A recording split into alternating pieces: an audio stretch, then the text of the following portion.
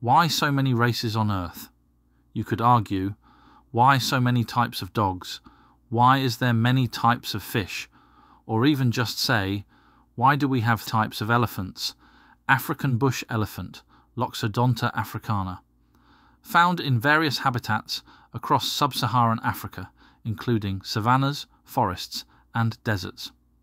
African forest elephant, Loxodonta cyclotis, also found in sub-Saharan Africa, primarily in forested regions of West and Central Africa. It is smaller and more elusive than the African bush elephant. Asian elephant, Elephas maximus, found in fragmented habitats across various countries in South and Southeast Asia, including India, Sri Lanka, Thailand, Myanmar, and Sumatra. The simple answer would be their ancestor migrated, and over time they evolved in different countries. Could that be the same for us humans? Did the white people and Chinese all start from one ancestor? Mainstream will tell you this. This is mainstream version of why there are different races. However, as you watch on, you'll see simple logic destroys this. One key factor contributing to the diversity of human populations across the globe is human migration and settlement patterns over thousands of years. Different regions of the world have been inhabited by distinct human populations, leading to the development of unique physical characteristics, languages, cultures, and customs. Geographical isolation and environmental factors also played a role in shaping human populations over time. For example, populations living in colder climates may have developed adaptations to withstand cold temperatures, such as lighter skin to absorb more sunlight and produce vitamin D.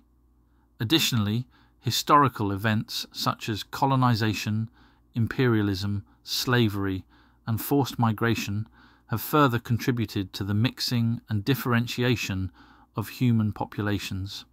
What a pile of rubbish! That was mainstream's explanation of why there are different races. Why doesn't anyone challenge that? Has no one thought about this logically?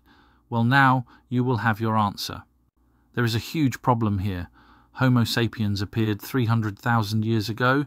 This means unless all the different races were created at the same time, such as Asian, white, Indian, etc., and then they all went to different lands, this doesn't seem right, because archaeologists have traced migration patterns. The oldest Homo sapien fossils found outside of Africa are from the Levant region of the Middle East, specifically from sites in modern-day Israel and neighbouring areas. One of the most significant findings is the skull and kafse hominins, which date back to around 120,000 to 90,000 years ago. This means Homo sapiens would have either all been created with different races in Africa 300,000 years ago, or there was one type, such as black people in Africa, and they migrated around 120,000 to 90,000 years ago, and they then changed features and eye shapes, etc., within that time frame as evolution. That doesn't work for me. Remember, mainstream said the races are part of geographical isolation and environmental factors. If this is real, then we couldn't have had all the races start in South Africa, because they would all be the same, as they wouldn't have had geographical isolation and environmental factors. The only other logical way is that there were many types of hominid early humans, and when Homo sapiens did migrate, they bred with the different types of hominids in each country. Can we prove that, for example, China didn't have any Homo sapiens before the Homo sapiens migrated? One of the oldest Homo sapiens skeletons found in China is the Liujiang fossil, also known as the Liujiang skull. This fossil consists of a partial skull